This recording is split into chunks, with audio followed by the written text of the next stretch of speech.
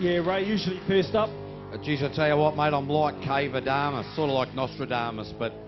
Cavadamus. Ray Thompson first up in the TNT boat's been knocking our times around the 51 mark today. Of course, Brett, his son, in the 50s last time out, so we'll see how the old timer goes. He'll probably come up and punch me in the snots for saying that, but there he goes, launches out of the hairpin nicely.